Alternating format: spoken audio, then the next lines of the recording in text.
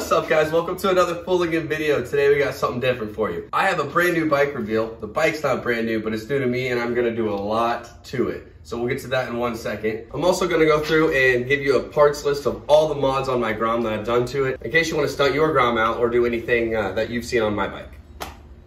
It's completely stripped down, but I picked up a 2013 CR500r and I'm very excited about it. It was basically all stock, and obviously it had a few owners. I'm assuming mostly young kids that learned how to ride it or dicking around with it, stuff like that, because it's got bent pegs, you know, the carburetor wasn't running right, it wasn't idling well. Obviously it's been looped out a few times. So, I mean, nothing that I wouldn't do to the bike already. And that's a good thing because most of the OEM parts get replaced anyway. So if it's the OEM parts that got damaged and took most of the damage of the bike, you know, like the engine's in great shape, it seems, has great compression, doesn't leak any oil at all. I have a BBR carburetor on the way, so that'll make it run like a boss. It goes from a 13 mil to an 18 mil bolt on.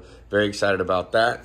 My tube, John's coming over today, a little bit later after work. He's nice enough. I'm gonna buy him some beer. We're gonna get the tube fixed for the front wheel here. I have a Pro Taper of tall bar kit with the entire kit, throttle, new grips, everything. The bar is all on the way. I think Monday or Tuesday, those will all be here. So when I get back from Rock, this build begins, and within a few days, we're gonna be able to rip this thing. I also got a shock extender. We'll see how that works. It extends the shock 1 inch. I've never really ran one before, but 25 bucks compared to $100 for a new spring. I am gonna go in and probably mod this thing to all to hell, but before spending $4,000 on parts on bbr.com or whatever, I'm gonna wait and I'm just gonna get what's necessary to get the bike running well and looking good, in good shape. I think that's about all we got. Oh man, I'm excited to rip this baby. Tell me what we should do with the pit bike. Pit bike videos are back. Still got the 50. That thing works great. Very excited about getting this one together. That will be together very soon. I know I keep saying that, but it will. Screw that thing. All right, let's get this baby out and do a Grom mods list. And to do so, I'm not gonna use my phone. I'm gonna put this on and do it vlog style, because this is my new vlog helmet. I picked this up yesterday. It's just one of the cheap ones, but it matches my KTM pretty well, I think. Not bad. Dawson, what do you think? Is that sick? Yeah. Thanks, buddy. Good old Kev dog. Oh man, after 5 years, you still look good, buddy. I should clean you up a little bit, but we're not gonna talk about that today. Look at this bad boy. Cooked like a piece of bacon, all that rust on the outside.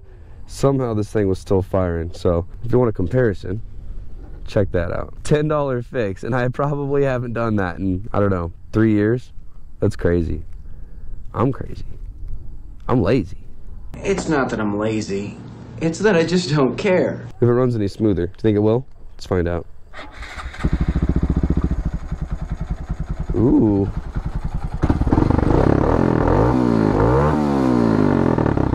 Maybe it'll actually have the power it needs because it actually can fire.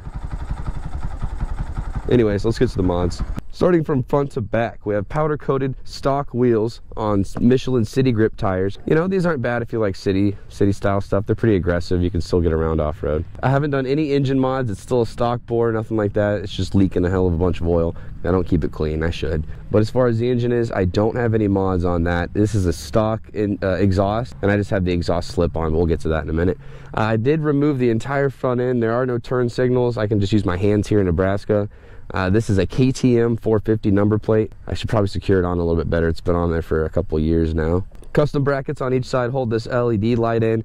It's what, I don't know, $10 on eBay, maybe 15 bucks. I do have some terrible wiring here because it's fallen apart over the last couple of years. But this is a switch I just got from Walmart, you know, put it in there on the positive, I believe. Yeah.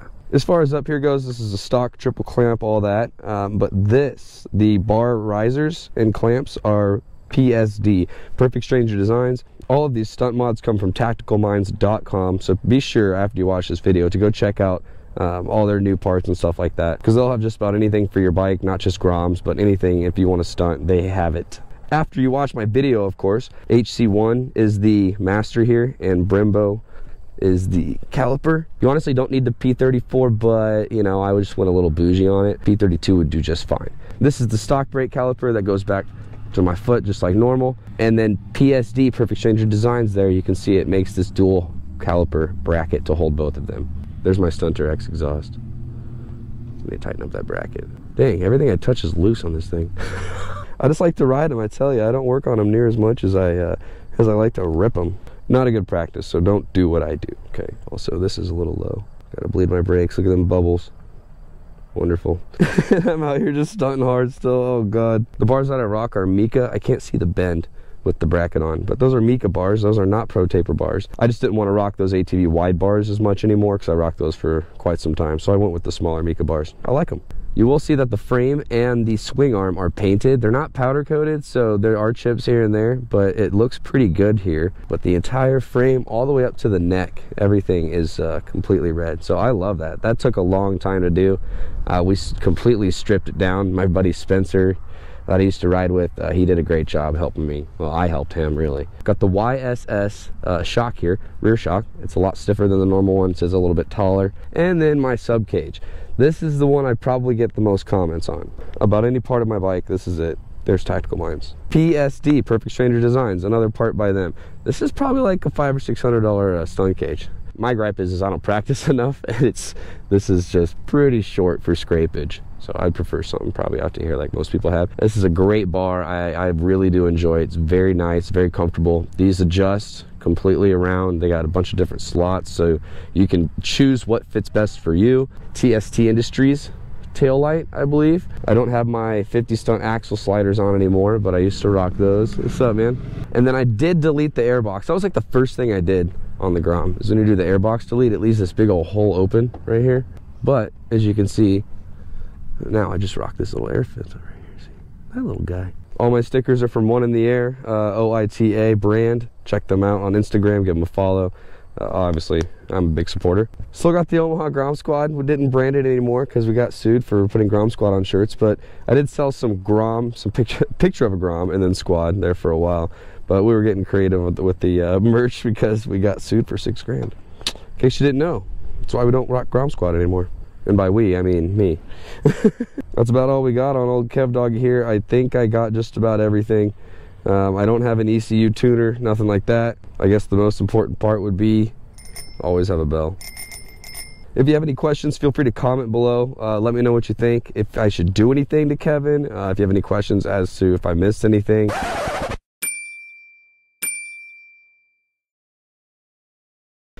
Just hit me up in the comments. I do read them all and I will reply. All right guys, I think that's about it. I just did all the edits. I added in the stunt clutch and the gearing, so I think that's about everything. But if I missed anything, let me know in the comments. Thanks for watching, and I cannot wait to go to a Rock this weekend in STL. It's the biggest ride of the entire year, and then we're gonna have the 110 bids coming next week, so stay tuned. Thank you so much for watching. Until next time, peace.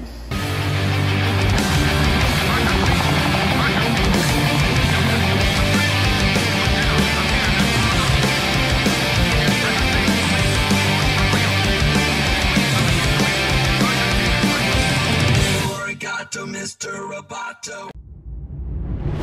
Connected.